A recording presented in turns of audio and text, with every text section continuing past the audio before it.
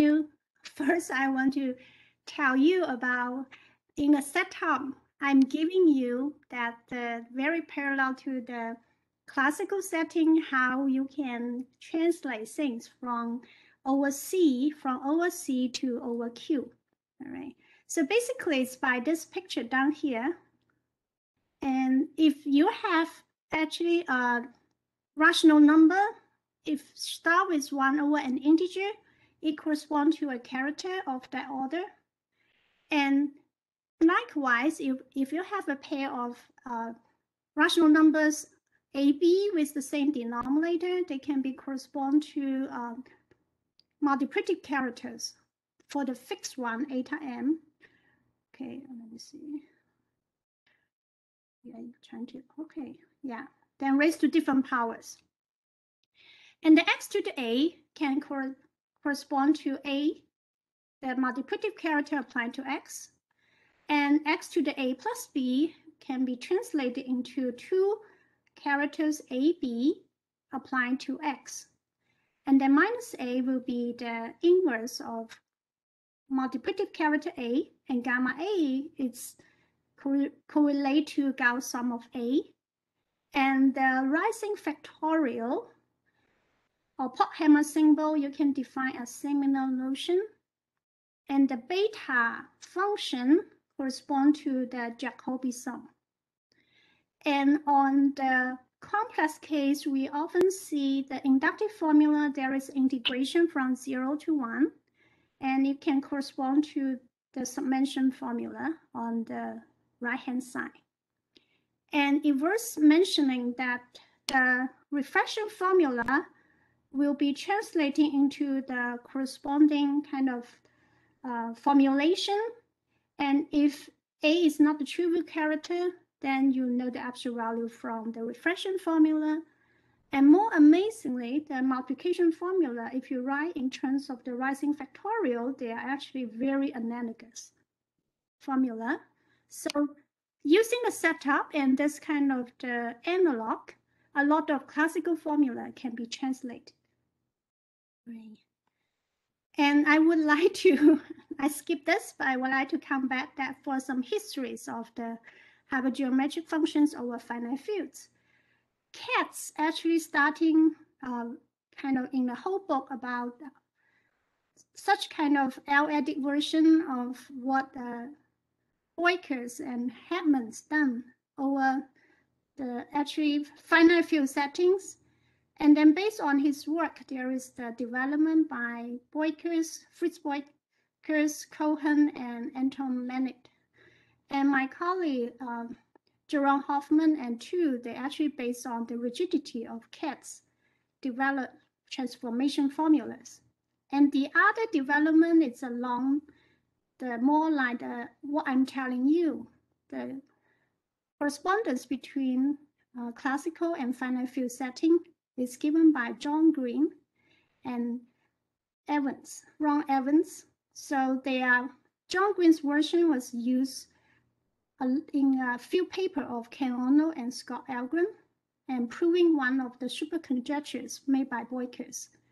And then there are a modified version of John Greene's by McCarthy later. And for what I have been talking about, it's a variation of John Greene's version, so that I put into the setting, which is more parallel to the classical case. So this is a joint work with my co-authors, Jenny Fuselier, Ravi Ramakrishna, Holly Swisher, and Fanting Tu. And let me go back to where I stopped. So I was talking about this example, the vertical point of view. And I would like to actually mention this formulation in terms of Gauss sum, following the work of actually McCarthy, Beukers, Cohen, and Mannert.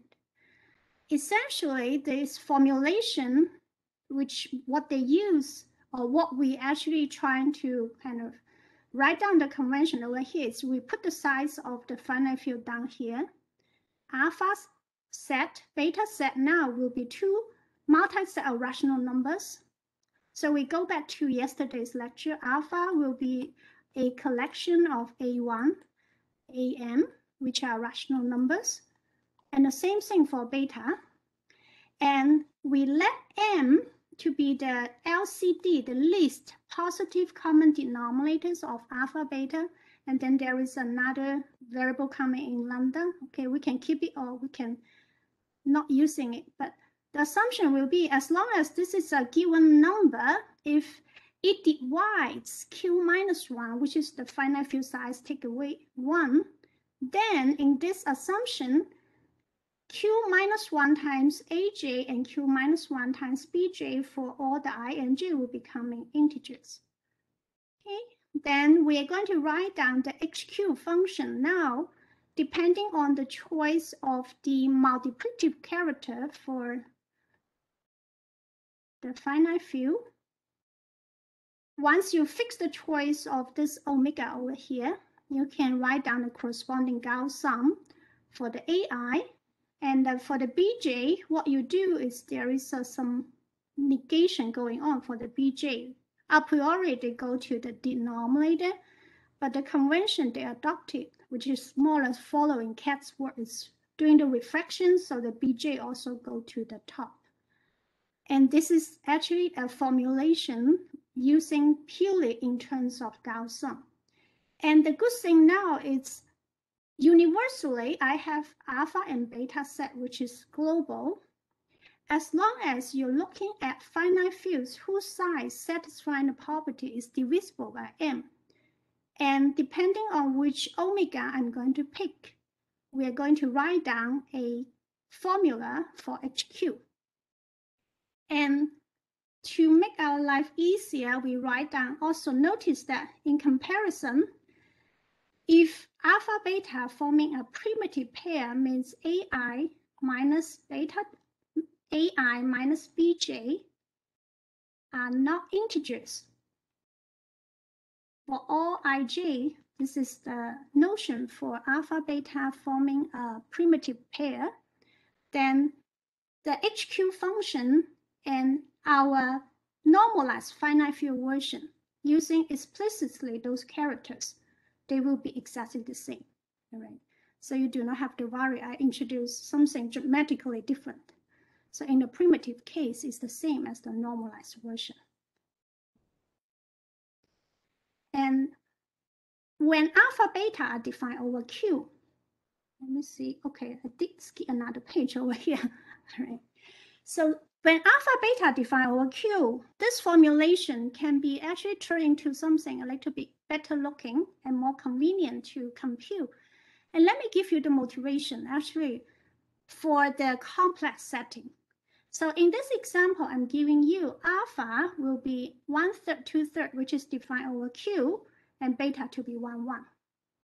And notice that if I'm actually combine together these three rising factorial together, so if for k, which is an integer greater or equal than 0, by using multiplication formula by 3, we have this relation that 1/3 k, rising factorial k, 2/3 k, 1k, you get to 1/3k with a power 3 to the front. So with this notation, if I'm going to go to 2f1, 1/3, 2/3, 1 lambda, by definition, I'm using those rising factorials. And if I'm adding 1k, which is k factorial down here, and another k factorial down here, I can use this formula to plug that inside here so that I turn this hypergeometric function into a formulation, everything on this coefficient becoming integral in the sense that it's nothing but 3k factorial over k factorial, k factorial, k factorial, absorbing the 3 power into the parameter. So this is the idea. If I go to the finite field setting, we can turn something, the HP function, into something which is going to be integral, right? So to continue, in general, the way you do it is you look at alpha j, beta j, if they're defined over Q. You first compute a ratio. So let me do this computation over here. So this means I'm going to take on the top, it's x minus the cubic root of 3. times x minus cubic root of 3 square correspond to 1/3 and 2/3. Down here it's 1, 1, so it's x minus 1, x minus 1. So I get to x squared plus x plus 1 and x minus 1 squared. And then I'm going to get something, everything in terms of a pure power. So I'm going to add another copy of x minus 1 to the denominator and numerator. I get to this version. And now it's going to be of the form x to a power, integer power minus 1 over x raised to different integer powers. So in this notation, we see that on the top R, I only use 1 copy of such a kind of special polynomial. And down here, I use 3 copies. And then P1 is going to be 3. And then Q1 equals to Q2 equals to Q3 is going to be 1, right? So which is actually the same kind of computation relating to this formulation down here. And once we use that kind of the convention, if we go back to the definition, here it also depends on omega. Let's forget about that for a moment. Then use multiplication formula for the Gauss sums. You can turn things all of a sudden. Originally, depends on whether this choice is going to be integer. All of a sudden, it turns into a formulation. It doesn't depend on the AI BJ with suitable multiple to be integer anymore. So the advantage from the first version up here, you depends on whether Q minus 1 is divisible by the least common denominator. But the version down here is no longer depends on that. So it works as long as Q is co-prime to M. As long as Q is co-prime to M, you have this formulation. Right. So this is actually kind of the, in the work by Fritz Beukers, Cohen and Manet, they turned the formula HQ function from the normalized period function into something which all of a sudden you can compute for almost all the finite fields, right? In particular, in this notation over here, there's some sign coming from the reflection formula, and then there are some powers, which is very explicit. This power in the previous case is 3 to the minus 3. It's a 3 to the 3, and then you take the reciprocal down here. All right, so it's a very explicit power coming from the computation in the previous page is how you write down a priori the rational function into a preferred form. Okay. And then there are some multiplicities. The multiplicities is regarding x minus a particular root unity, and the multiplicity of that inside the GCD of the denominator and numerator. For instance, if I check what's the multiplicity of x minus 1, so when m is going to be 0, in the previous case, I have sq minus 1, which is the numerator. I have x1 to the 3 in the denominator, so the GCD is going to be x minus 1. So when m is going to be 0, it's going to be 1 for the example. Otherwise, it's going to be 0. All right. So that's why if we go back to the previous example, you can write down HQ function. Now we'll work for all the Q p power as long as it's co-prime to 3. You can write it down in the following formulation. And in comparison is the finite field analog of this formula down here. All right.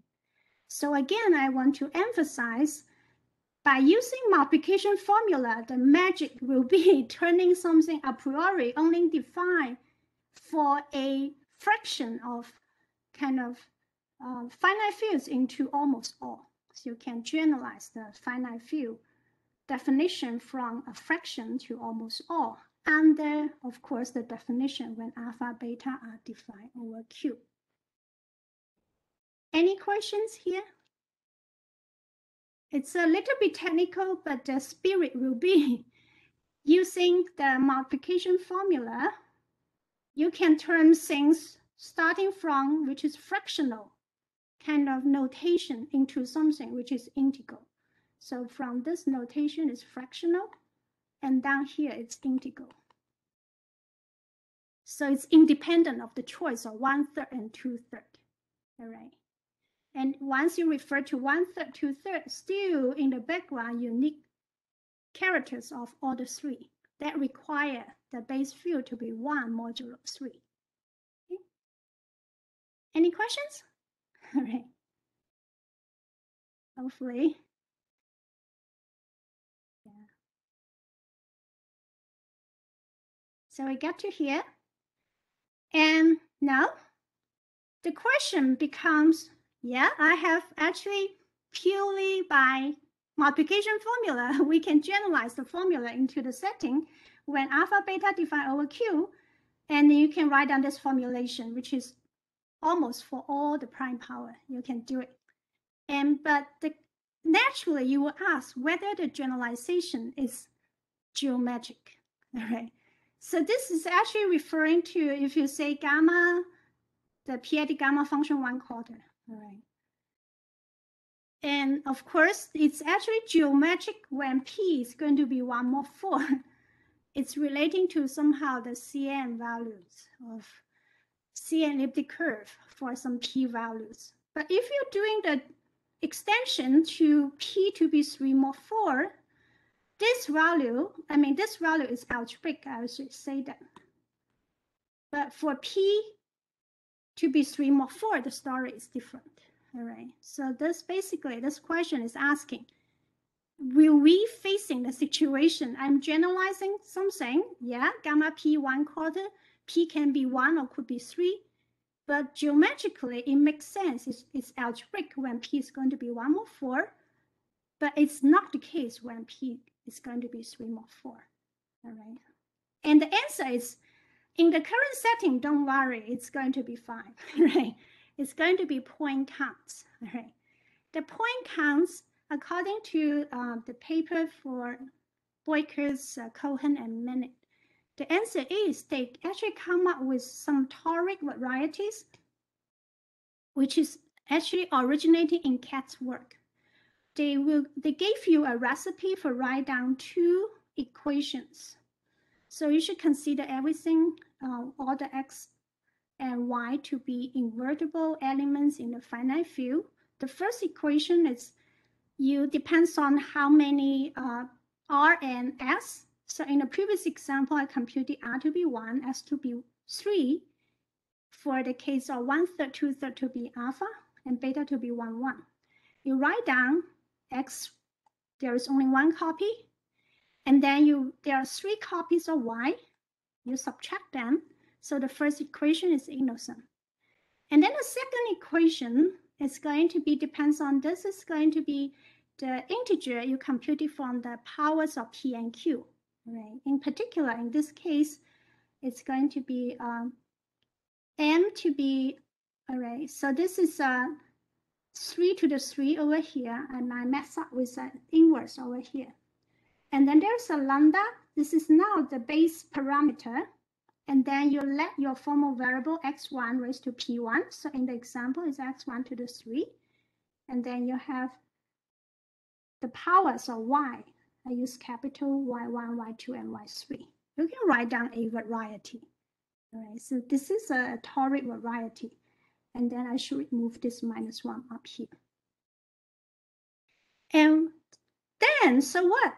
They said that you can do in a toric compactification for this particular variety, and then you're doing the point counts, right? So as long as this product is not 1, there exists a non-singular compactification of this toric variety, so that for the given compactification, when you do the point count of the compactified model over finite fields, for almost all the finite fields, as long as it's co-prime to the LCM, then the number of solutions is going to be a power, a very explicit power of Q. So right, you have some Q powers coming in, And then the major term here will be the HQ function. All right. The HQ function for the cases when alpha, beta defined over Q, they are actually rational numbers. So it's independent of the choice of omega. Okay. And then in addition, there are some power of Q might be coming into the picture. So, if I may just jump in here for a moment, if you stare at this formula for a second, you'll notice that this PRS of Q, basically it's a sum of powers of Q, right? I mean, if you wrote it out in terms of Q. Yeah, it's a power of Q, yes. Right. Now, the point is, cohomologically, that means that those things are just Tate twists in various dimensions cohomologically. And then you have one interesting dimension. It's the middle dimension of that variety. And in that middle dimension, you have a Tate twist times your important thing. Okay, so this is the structure of the thing. This is what a smooth variety, well, it says that the smooth variety is very trivial cohomologically. It looks like a bunch of Tate twists in various dimensions. I mean, and then, or Tate modules or whatever you want to call them. But in the middle dimension is all the action, and it's a Tate twist times that guy. All right, that's just my comment. Thank you. Yes, that's what I want to share as well. So in the end, the important pieces of the point counts is coming into this picture over here. It tells you this is a global kind of counting, all right? So the generalization does make good sense. Right? Correspond to the very particular kind of variety, which is very explicit. And I should mention another page I skipped is obviously from the definition for the P function, when we defined it, we can count points, which is very analogous to the Legendre curve, right? So we can count points on curves of this kind, or we can actually make it to be more complicated variety as long as it matches with the period function. So that has been done in my joint paper with Jenny and Ravi, Holly, and Fontaine, right? That page got kind of skipped as well. Okay, let me do it this way. And now I'm actually asking my question, are there one parameter families? I mentioned now two families. One is more or less like the Legendre curve. All right, this is one kind of algebraic varieties when we do the point count. Naturally, it's correlated to the period function and hence to the normalized period function. And the other kind, so this is the type 1, type 2, when alpha beta defined over Q, they are actually relating to point counts on varieties of that kind. And I'm asking myself, are there any one parameter family of algebraic varieties? What I want will be their Picard-Fuchs equations are hypergeometric. If I see such a variety, then I will expect my point count over finite field. I mean, the finite field version might be applying to those formulas as well. All right, so we are actually hoping everything is coming in a compatible system. Right. So in the literature, that there is a, especially in the business of mirror symmetries, originating in string theory, they do use very particular kind of hypersurfaces. So they actually use, this is Fermat type hypersurface, but with one parameter deformation. So without the last part, it's a Fermat type hypersurface with a deformation, one parameter deformation. And this is going to be the Picard-Fuchs is going to be hypergeometric. It's one of the very well-known Clavier threefold, because everything here by the setup is in P4 with one equation, so it's three-dimensional. It's the well-known Clavier quintic surface. And the Picard-Fuchs equation you can compute different way. One way is called the Dwork-Griffiths method. The other one, which is more combinatorial, is called the GKZ method. Then you know that the Picard-Fuchs equation, one of the Picard-Fuchs equation is going to be hypergeometric. The alpha parameter turns out to be 1 fifths, 2 fifths, 3 fifths, and 4 fifths, which is defined over Q. The lower parameter to be all ones. And the other example I'm giving you a priori is sitting in CP5 because I use, in projective space, I use 6 variables and I have 2 equations. So there is another threefold, which is given by 2 equations. So it's a complete intersection. Right? And the corresponding Picard-Fuchs differential equation is also hypergeometric. The alpha parameter corresponds to 1/3, 2/3, 1/3, 2/3 defined over Q, and then there's a 1, 1, 1. And interestingly, just like what we have computed in the previous example, then in the differential equation, what they use is actually a power of the base parameter psi over here, and the same story happened down here. Okay, so as kind of number theories, then we will ask ourselves, do we know the point counts, how it's relating to the finite field version that we brought up so far? Okay, so let's get to the Dwork family, which is actually in a very important paper by Dwork. He computed things on such a family, which later called the Dwork family, right? And depends on the degree. He computed the case for 4 in particular. So the Dwork family, when the degree will be 3, it's going to be a family of elliptic curve. It's also known as the Hesse pencil. N to be 3 is going to be a family of elliptic curve.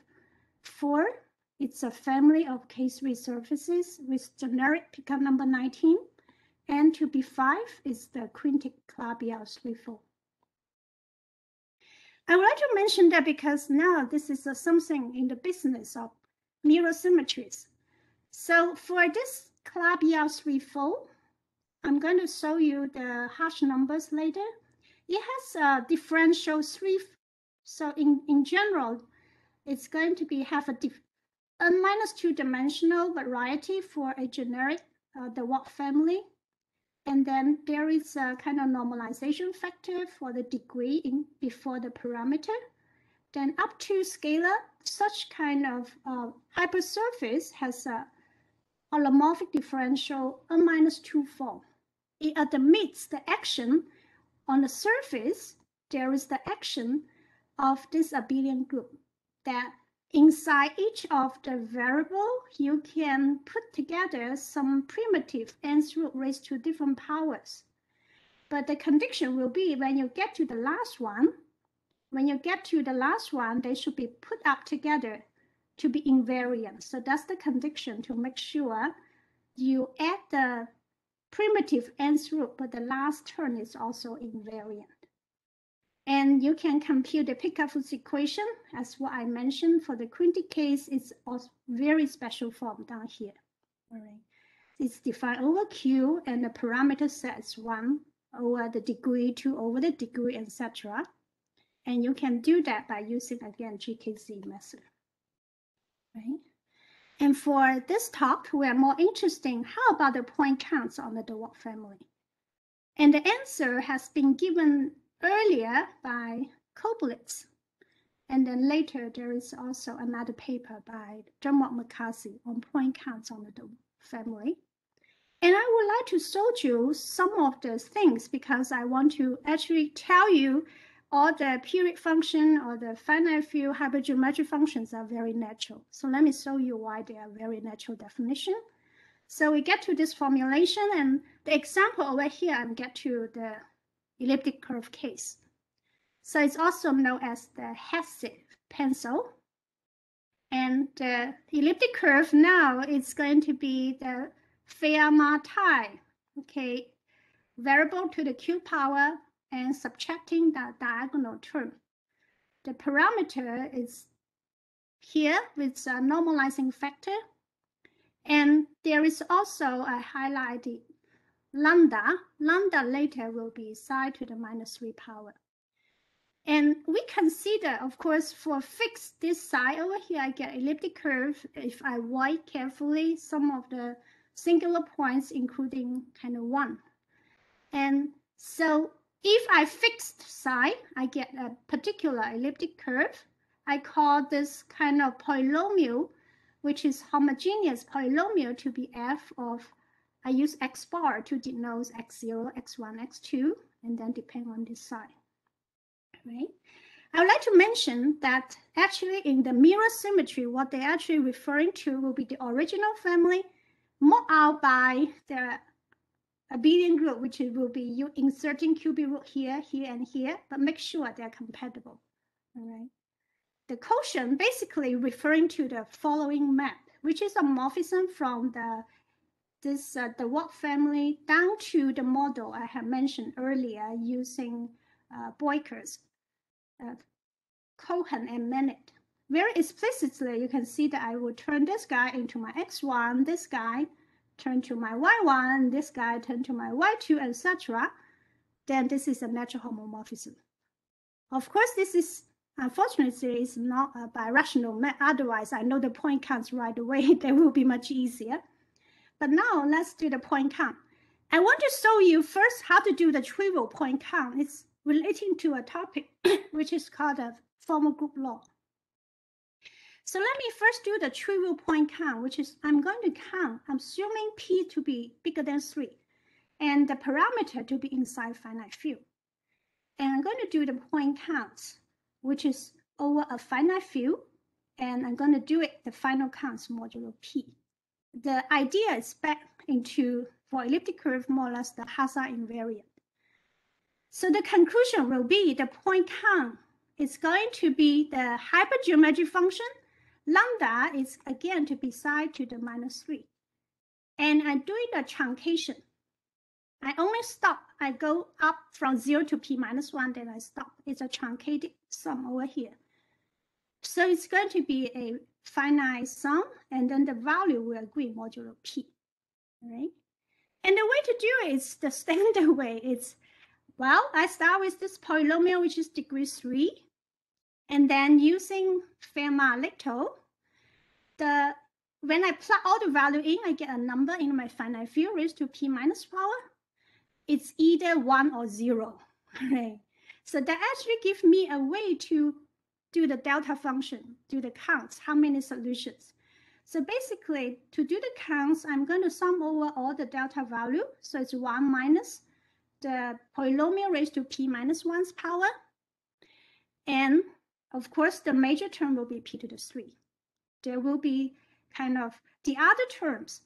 But if you look at the other terms using more or less the orthogonal property, if you're summing over all the arriving kind of all the components, which will be monomials, degree at most 3p-3, most of them, the sum will give you 0, except when you hit to this combination, all right? When you hit to this combination, it will be -1. There is a minus sign, modulo p, this y, this disappear. So it boils down to computing what is the coefficient of my degree 3 polynomial raised to p-1's power for the coefficient of this particular monomial. And then everything turned to its combinatorial count, right? So it will be this particular kind of choices putting together. This is the count over here. What I want to mention over here, it's again by reflection formula. This my binomial coefficient is going to be the same as this value, 3i factorial over I factorial to the 3 power. And then it's actually going from 0 to p-1 over 3. I mean, this may not be an integer, but you can do the floor function over here. It will be the same as this truncated hypergeometric function modulo p, because the later term a priori will be divisible by p beyond this floor function. And I want to mention that because I call it a formal group detour, right? And if you generalize the idea that got mentioned in the previous page, there is a theory called commutative formal group law, which apply. I mean, there is a general theory for kind of algebraic varieties, just like that, any of the Dwork family. So there's a formula, there's a theorem by Yang-Stiensche. Applying his formula to the current case, basically what he tells you is the formal part is what I'm going to compute will be some numbers, b. Right, the numbers are coming from coefficients of xy raised to subscript -1 of the same cubic polynomial raised to the same power. All right, of course, this is a combinatorial number. Okay, then formally I put them together into a formal logarithm. So numbers computed very combinatorially put together into a formal power series, tau to the m over m. All right, so this is the formal part. And then what? He said that if you continue, you can build a group law. It's a formal group law. And they use two variables, u and v. You have two of those formal power series. You add them together. You take the formal inverse of this function, and then you combine them together. What you will see is the major term will be u plus v, plus higher terms involving u and v. The amazing thing will be if I start with p to be bigger than 3, psi to be zp, everything is kind of, the difficult part will be L inverse. It's going to be p-adically integral. And this is a group law. It's indeed a group law. It's actually reproducing the group law of elliptic curve, the addition of this elliptic curve near infinity, right? So it's a commutative because we are facing elliptic curve group law written in a very formal way. And what's that for? Then Stiensche tells you that once you have a formal group law, you have so-called the Eken and Swinton-Dyer converses. So what's the particular Eken-Swinton-Dyer converses, ASD converses? For the particular case, you still have the same combinatorial number. And if you put together this AP, all right, what's this AP? This AP will be the number of points on the elliptic curve, and then you take away, I think I skipped that, all right, this is the typical arrow turn count for the elliptic curve, all right? So I might kind of, it's the p plus 1 take away number of points on the Hasse curve over fp, all right? I'm counting infinity here as well. So this is my AP, right? And then plus p, if you put them together, you let, there are two freedom. One, it will be the m, there is a multiple. There is also the power p can go up, right? So the power p can go up. And if you let the mr go from 1 to infinity, this combination will give you a higher and higher power of p, which is called the ASD converses, all right? So it's actually kind of amazing kind of story that when you put things all together, then you can interpret from the point count, you get to more or less what I'm trying to tell you is from the point count, naively you start from the point count over fp, then you can get to more or less zeta function from the elliptic curve coming from the h1, okay? And then back to the point count, right? Now I'm going to do a more precise count, right? The naive count is good. And then let's get to the more precise count. Let's get back to hypergeometric functions over finite fields. To get to a more precise count, what we're going to do is, this is the polynomial I'm going to put into here. And before we do the count using delta function is not convenient to use.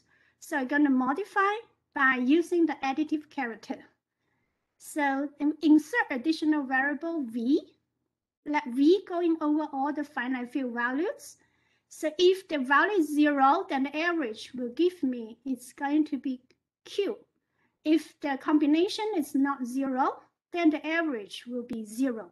So that's playing the role of delta function. With this normalization, we are seeing more or less the delta function is replaced by summation V over finite field, 1 over V, and then there's the additive character and V, and then f of x psi over here.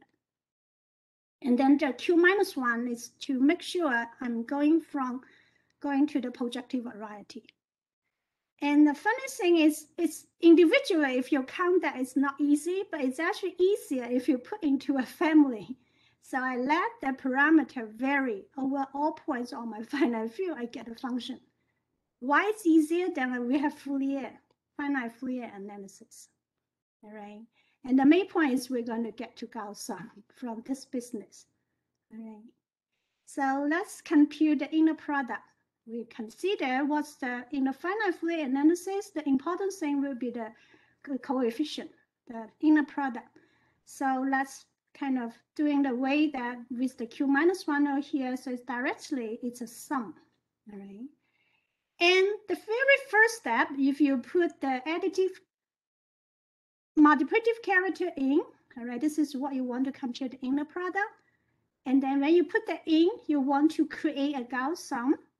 In order to create a Gauss sum, I'm going to add the tail, and then I put the correction back, all right? So I'm going to modify this term down to this term in order to create the Gauss sum, okay? And with the tail, then we're going to write things down. The inner product, the coefficient is going to be, there is a Gauss sum. And then there is additional term coming in. This additional term, if we call it S of chi, and because of the symmetry in the writing, when chi is not a cubic character, I can replace my x1 by a cubic root times zeta 3 times x. We will see that we're going to get 0. So this value is 0 if chi is not a cubic character. So let's continue to assume that we are only worrying about my character being a cubic character. All right. So the corresponding kind of S chi value becoming this particular sum over here. There are some standard business we will do for how to compute a formal sum of this kind. We change variable to u, and this value over here will depending on whether this, so it will depends on whether this u to be a q power. So it's a standard computation in character sum. You can write it down, right? So I want to show you in the end, if you put things together, they group together into different Gauss sums. Right? That's what I want to show you in the end of the computation. If you put things together in the way, and you will see again, you will hit the HQ function, all right? The HQ function will appear again. And the spirit I want to convey will be, if you start with a variety, now it's more classical, it's a deformed Fermat type. The pickup is hypergeometric. The character sum, the major part, is the finite hypergeometric character sum as well. Okay, I think I forget another negative sign here as well. All right. Any questions?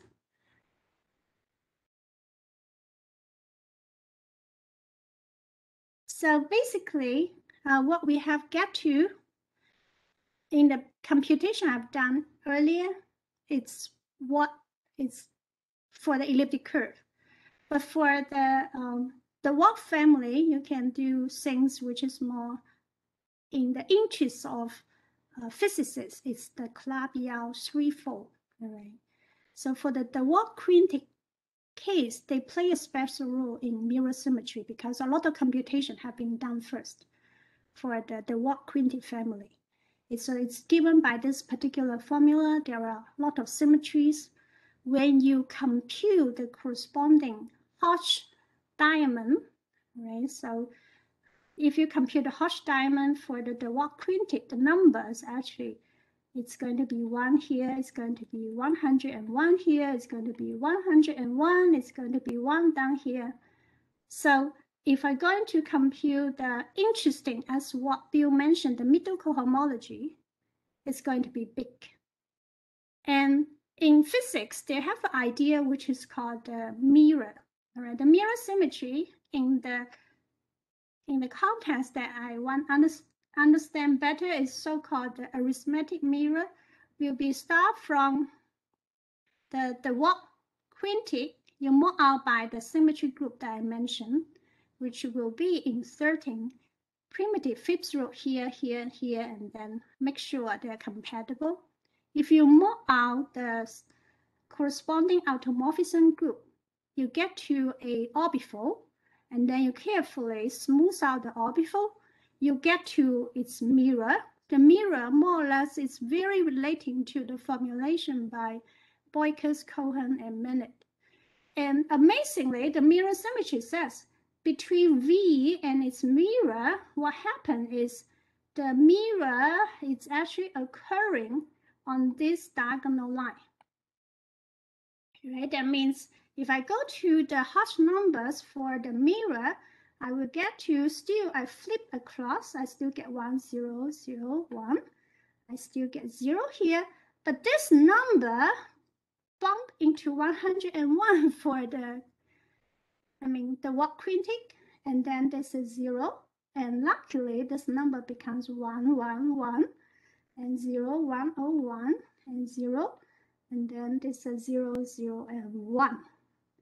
And the good news to us is, wow, then this X3 is much smaller. It's easier to handle, right?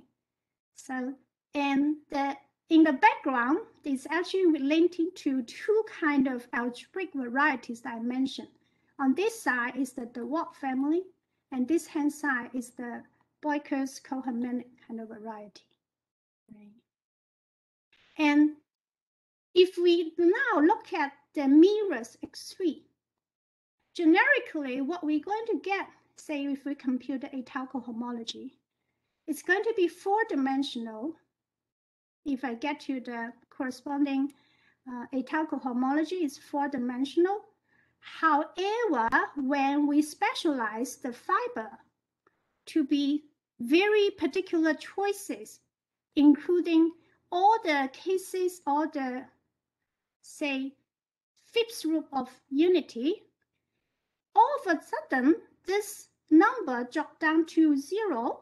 So the middle cohomology dropped down to 1, 0, 0, 1, which is even better for us. Because when you drop down to 2-dimensional kind of cohomology, if you compute the Galois representation, say if this side to be 1, you have a model which is defined over Q.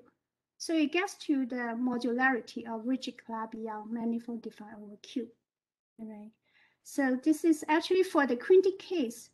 It's first proof by Chatson that when psi equals to 1, there is an explicit level 25 waveform modular form, whose point counts coincide with the major point, the major part of the point count over finite fields. And for the general case, this is a theorem due to Delafaye and Gouvet and Urey. It says that if you have any rigid means H2, 1 and H1, 2 will be 0. If you have a rigid Calabi-Yau manifold defined over Q, and therefore any prime L which you fixed, there is a waveform modular form whose integer coefficient, so that the L-adic Galois representation arriving from the third cohomology group of X is isomorphic to that representation coming out from the corresponding waveform modular form. Right. So I get to more about modularity later. Another thing I want to mention is now going back to the quintic case, the corresponding one of the Picard-Fuchs equation is this one over here, which is the degree 4. Again, the theta is going to be lambda d lambda, and it has a unique up to scalar solution near 0, which is the hypergeometric function for F3. And altogether, there are some conditions for so-called Calabi-Yau differential equation. That means that Picard-Fuchs equation will satisfy by one parameter family of Calabi-Yau varieties. And there are 14 such kind of Calabi-Yau differential equations, which are hypergeometric. So there is a classification by this 4 people over here, Alkvist, Wang and Cowart, Wang Stratton, and Vadim Suderlin. All right, so they actually write down the 14 list. They are of the form that all lower parameters are 1. And the upper parameters will be somehow all the possibilities you can put down to be some rational numbers, 1 minus that, another rational number, and 1 minus that. And if I want the condition to be everything defined over Q, I would like the denominator to be either Euler number to be 1 or 2 or 4. So altogether, there are 14 cases. And going too fast. And for each of those, we can write down the corresponding Calabi-Yau 3, 4. I showed you 2 in one of the slides before. I showed you the 2 for 1/5, 2/5, which is in terms of the Dwork quintic. I also show you the case for 1/3, 1/3, which is in terms of a complete intersection. And in particular, when the parameter is 1, they all correspond to rigid Calabi-Yau 3-fold. So according to the modularity theorem, then we know they are modular. So tomorrow, I'm going to tell you how we can identify the corresponding wave 4 modular forms. Okay?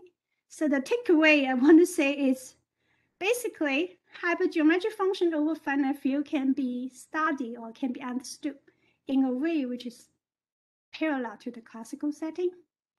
There are horizontal and vertical ways to consider them.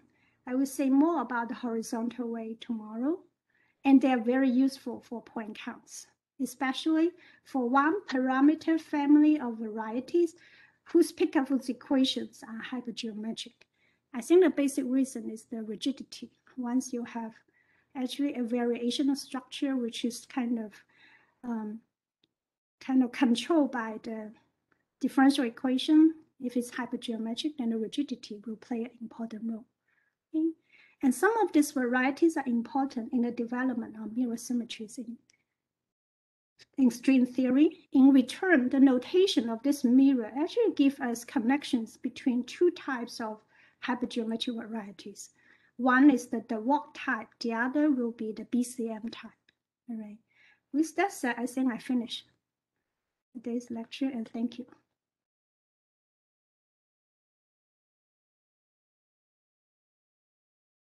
Right.